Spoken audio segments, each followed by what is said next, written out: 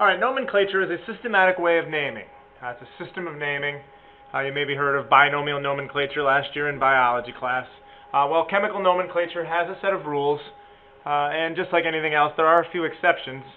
But before they had names, they used things such as this. These are called a common name for chemicals. And you probably have used some of these. Maybe you know or heard of the chemical name for baking soda, or table salt, or quicksilver being mercury, things like that. Laughing gas, N2O, lye is sodium hydroxide, used in soap, and maybe a few others that you could possibly name off the top of your head, ammonia, for example, things such as that. All right, a discussion of naming, though, has to start with a discussion of ionic and covalent bonds, because ionic substances are named with a different set of rules than covalent substances. So looking at this list, we have to be able to pick out which ones are ionic and which ones covalent so that we can apply the correct set of rules. Well, it's actually pretty simple. An ionic bond consists of a positive and negative ion, a charged atom. And so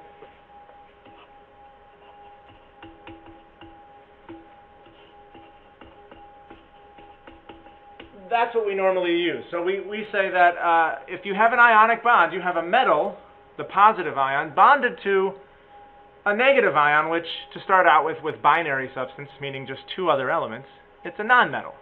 So you have to be able to pick those out on the periodic table. And so this picture here shows this stair step right here that separates the metals from the nonmetals on the periodic table. This is a color-coded chart. You can see the metals are in gray. Most of the periodic table are metals. The nonmetals are located above the stair step, with the exception of hydrogen. Hydrogen does belong over there with the nonmetals. Now, there are things such as, are called metalloids, which are in between metals and nonmetals. But for naming purposes, if it's above the stairs, we're going to treat it as if it's a nonmetal. And if it's below the stairs or to the left, then it's a metal. So looking back at that list, it's pretty easy to pick out the ionic ones. That is sodium. Sodium is in the first column on the periodic table. It's a metal. We have iron, rubidium, magnesium, and aluminum. So those are the ionic substances. The others consist of two nonmetals. C and O are both above the stairs. C and H, S and O, Si and O, P and O. So they would be the covalent substances. So we're going to start with naming ionic binary substances. So binary means it's only containing two different elements. So aluminum and maybe oxygen, or lithium and maybe fluorine. So just two different elements. The key to this is the positive element is always written first. So that means the metal is always written first because the metals are the positive ions. So there's the two steps, pretty simple. Write the positive ion and its charge and write the negative ion and its charge. Now looking at these three examples, you can see they have a common ending. So right away I know that, first of all, this is ionic, and I know it's ionic because it has sodium, and sodium's a metal. And then I know it's a binary ionic substance because the ending is IDE. Now there are a few exceptions to that, but binary substances are always ending in IDE. All right, so what I do is I write the positive ion symbol. And then in the upper right corner, excuse me, we'd like to see the file in the office, please. Is where we put our charge. Billy Connor, Negative ion. Jeremy Jarrow, John Keating, and its charge. And Michael Weber. These young men, please come to the office at this time. Barium, +2, oxide. So we're not going to find oxide on the periodic table, but we got oxygen. We're not going to find chloride on the periodic table, but we got chlorine. Last one, aluminum, +3, nitrogen, not nitride, -3. And so we started with simple examples. What I mean by simple is you can see the charges, +1 and -1, are already balanced. When the charges are already balanced, you just rewrite the formula. So +1, -1 already balanced, +2, -2 already balanced, +3, -3 again already balanced. So that's the simplest type. But what happens when the charges are not balanced? So if the charges are balanced, you're done, because the overall charge in an ionic substance has to add up to 0. But what if they're not balanced, like this one? Calcium is Ca with a +2, Bromide, again, I know it's ionic because it has a metal and a nonmetal, and then I know it's binary because it ends in IDE. So bromine with a -1 charge. So now the charges are not balanced. Well, the way we do that is you take that number, put it down there, and that number, and place it down there. So we say we cross the charges.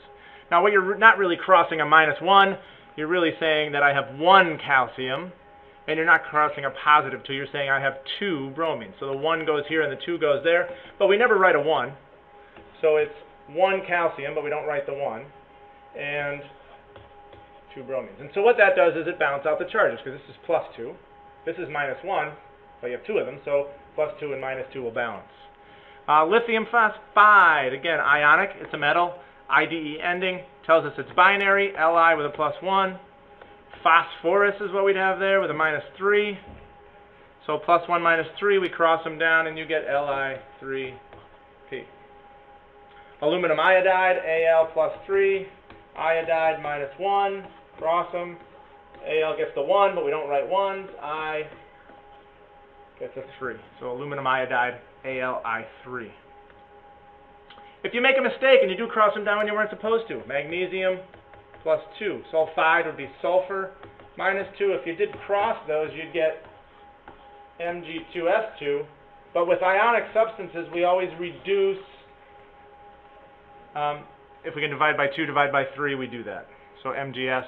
See, and had you realized in the beginning that they were already balanced, then you would have just left it as MgS. So you end up in the right place. Now, Roman numerals.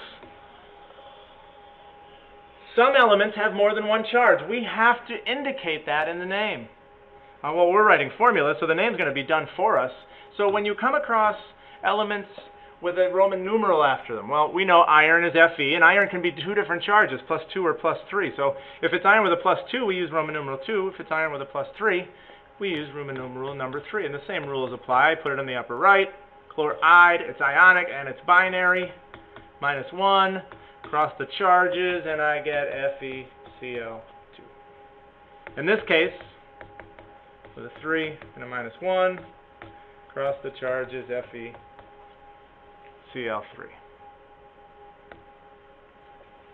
All right, lithium oxide. Lithium is a +1. Oxide, that would be oxygen -2. Cross them, and you get Li2O.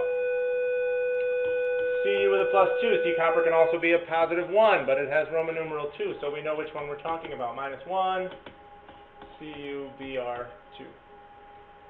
Mn +4, F -1, MnF4. Calcium, Ca +2, S -2, so CaS, already balanced. If I did cross them, I'd get 2 and 2, so I would have to reduce. And then the last one, zinc is a +2, phosphide would be phosphorus -3, so I end up with Zn3P2. So that is binary ionic compounds and how we write the formulas from the name.